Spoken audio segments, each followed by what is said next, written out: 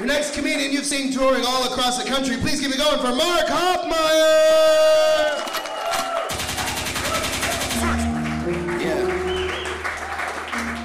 So my brother asked me what I was going to talk about tonight. I said, I'm going to talk about something fun and light and fluffy. So I'm going to talk about religion. I'm actually an atheist, but in my younger years, I was a very conservative Christian. And I don't think we can really talk about Jesus in this country anymore unless we talk about the chosen one, the second coming of Jesus, of course, our beloved President Donald Trump. And so the other day I was thinking, well, that's interesting, because what if Donald Trump actually is Jesus? What if, say, we melded Donald Trump and Jesus? We'll call him Trumpsus.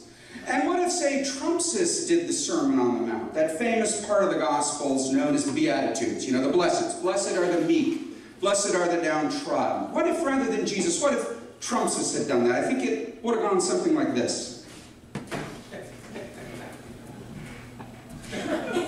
So great to be here on the Mount today and see such a huge crowd. You know, I don't think any other prophets get crowds like this, okay? You know, I'm just so terribly popular, certainly much more popular than that headless John the Baptist, okay? You know, I prefer my prophets keep their heads, okay? I had my disciple, Stephen the Miller, go through the crowd today and make sure there were no Assyrians or Egyptians or Nubians in particular here. I just wanted a pure Israeli crowd, okay? You know, because, hey, make Israel great again. That's my theme, right? You know, I'm just so terribly popular. I think I'm more popular than, say, Elisha. You know, you always put a chair out for him. He never shows up. I show up, okay? I'm very popular. In fact, I think I'm so popular that I could probably strangle a Sadducee in the middle of the temple in Jerusalem and nobody would crucify me. Nobody. Okay?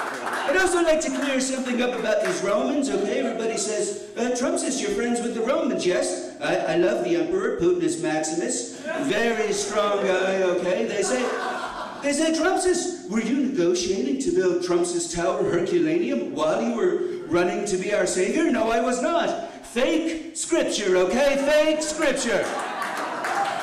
The scribes are out to get me. The scribes are the enemies of the people, okay?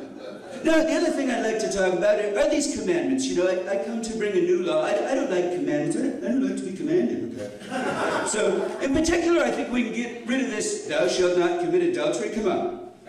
We all need a little adultery, right? I mean, I'm perfect, but I do like some adultery. The other one, thou shalt not lust after thy neighbor's wife. Come on. After a busy day of, making loaves from more loaves and making fillet of fish from some other fish, you know, I like to do a little bit of lusting. That's what I do, because I get busy. You know, the other day, my disciples brought this little girl to me. She was possessed by demons. Her name was Greta. She had a horrible anger management issue. They said, oh, Lord Trumpsus, can you cast the demons out of her? I said, no, I can't right now. You know, the disciples and I are going down to Nazareth Alago. We're going to shoot 18 holes, okay? But when I get back, I'll call Satan. I know Satan. He's a good friend of mine, great guy, fantastic businessman. That's all I have to say. And we'll see what we can do, okay? Because how I do suffer when they bring these children unto me, okay? You know, the other thing when I'm out here doing these rallies on the Mount, people are always saying, Trumpsus, you have these great stories. Can you tell us some of your stories? I call them my parabolas, okay? So I'll tell you one of my favorite parabolas, okay? It's the parabola of the Good Samaritan. But, you know, I've changed it. It's a great Samaritan. No one's a good Samaritan when you can have a great Samaritan, right? Okay? So let's say a woman is walking down the street. We'll call her Nancy. Nasty Nancy is walking down the street in a real shithole part of the country. We'll say Samaria, Francisco, for example, okay?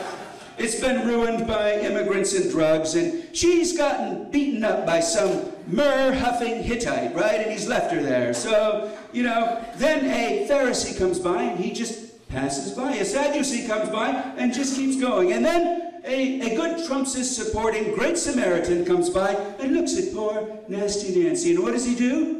Well, he strangles her with his bare hands and buries her in a shallow grave. The end. I'm hoping that parable comes true. I'm just saying that. That's all I'm saying, okay? You know, the other thing I want to bring up is, Melania Magdalene came to me, and she said, Trumpsus, did you get my friend Stormy pregnant? I said, no, I did not. Inaccurate conception, okay? Inaccurate conception.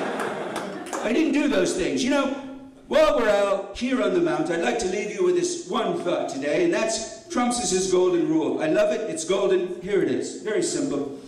I hope that you can all learn to love me in the same way that I love myself, okay?